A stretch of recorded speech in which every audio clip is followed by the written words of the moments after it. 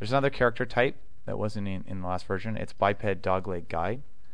So if you come in here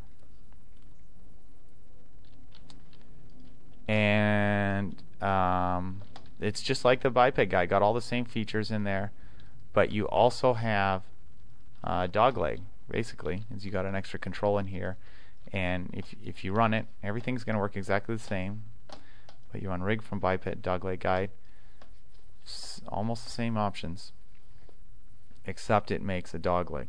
And so for doing dinosaurs, for doing werewolves, for doing walking animals walk like humans, for doing I don't know what. There's lots. They come up a lot. Video games. There's lots of dogleg guys in video games because they, like evil things tend to have those kind of like demons. Okay, so if we take this, and so what's the big change? Okay, well the big change is 3 bones here.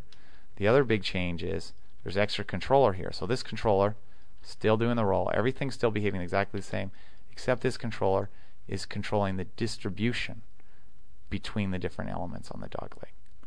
And so that's really nice because your character can be walking and then it can step in, and then that can really come in and thrust forward.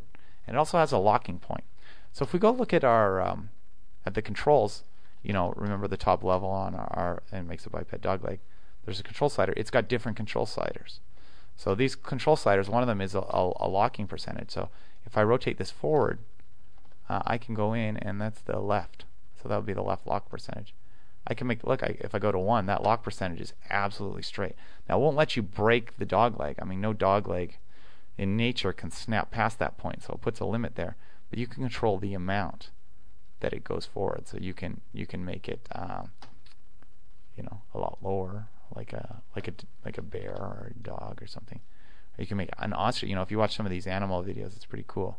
An ostrich has a very high one. An ostrich, you're really getting up there. They can almost go. There's got to be some meat or tissue in there holding this thing together, but they go forward quite far.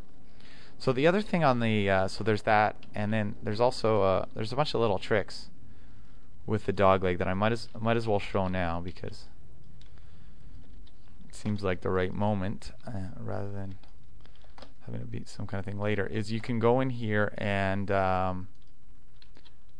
you can, let's unhide the rig. So if I take this rig and I unhide all the hidden stuff, you can see there's a whole bunch of controls on here. So here's all the secret stuff on the dogleg.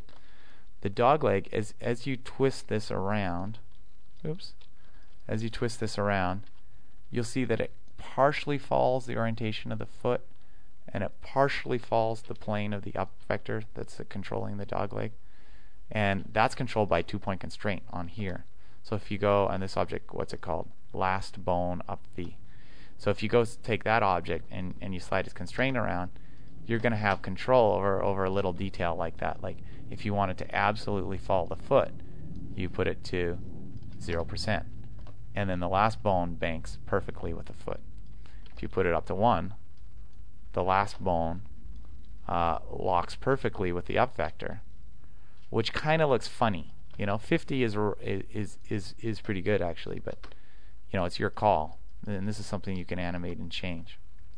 The other thing that's on there is, if you look, you can find the dogleg IK operator here on these nulls.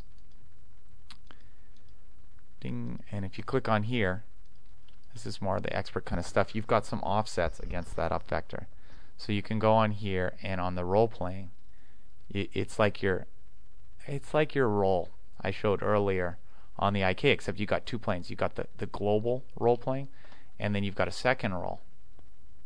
That's the role of that twisting part at the bottom. So you've got 2 planes of roll on your dogleg, and a single up vector, just to keep things simple. Okay, yeah, and all the standard stuff works on this. The offsets and the rolls, and everything is exactly the same.